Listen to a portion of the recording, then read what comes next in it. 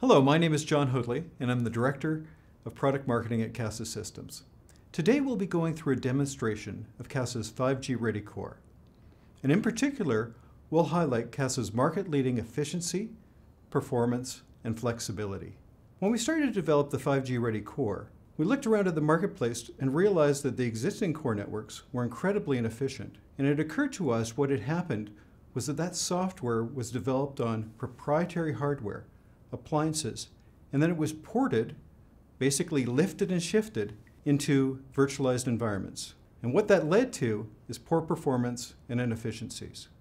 At Casa, we've developed a whole suite of software services that we call the Axiom Ultra Broadband Core.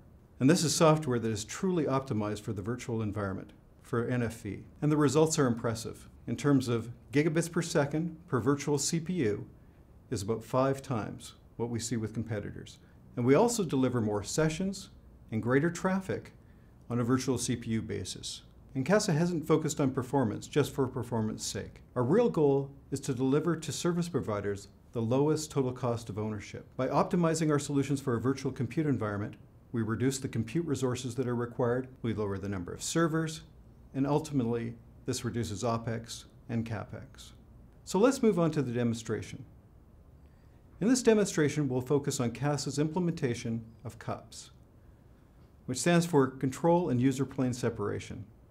As you can see in the diagram, the standard 4G core architecture does not make use of CUPS. The P and the S gateway both handle user and control planes. 4G CUPS was actually introduced in 3GPP Release 14 in mid-2017. As the CUPS acronym implies, the user plane and the control plane elements of key virtual network functions are separated and they can scale independently. In a 4G CUPS network, the P gateway now becomes the P gateway C for control and the P gateway U for user plane. Looking at 5G, the 5G architecture is designed right from the start to have the control and the user plane separated. In our demo today, we'll focus on the P gateway, the P gateway C, and the P gateway U, and we'll be scaling in multiple dimensions. We'll first demo vertical control plane scaling. We'll start off with our lean configuration, 5 virtual CPUs, and as we add capacity, we'll increase the number of virtual CPUs, and that's what we call vertical control plane scaling. Next, we'll look at the horizontal control plane.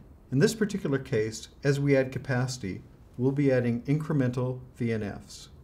So what you're seeing right here is the Virtual Management Controller, or VMC. And what it provides is a view of all the VNFs that are running in the system. It provides VNF management along with FCAPS integration to the OSS BSS systems. And in this screenshot, you can see multiple P gateway Cs, P gateway Us, an external database, and a load balancer.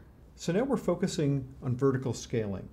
And we're taking a look at a single P gateway C VNF with about 1,500 sessions. And it's run with 5 virtual CPUs. Now, one of those virtual CPUs is a connection manager handling all the traffic. So as traffic has increased, we've added an additional vCPU to the single VNF. And as incremental sessions are added, those sessions will be allocated across the 2 connection managers.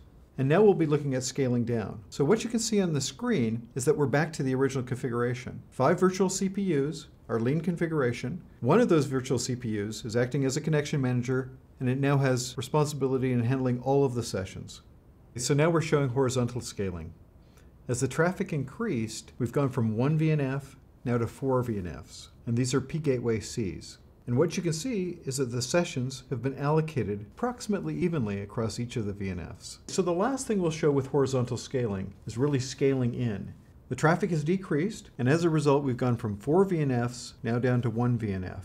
So in this part of the demo, we'll be focusing on capacity. Now we've moved on to the user plane, and what we're looking at is a single VNF, a P gateway U. Now this P gateway U has 5 virtual CPUs. It's what we call our lean or minimal configuration. And what it's running is 30 gigabits per second. That's 15 gigabits per second up and 15 gigabits per second down. Now as you saw in the demonstration of vertical scaling, we can actually increase the number of virtual CPUs in a VNF. So we can increase the throughput dramatically.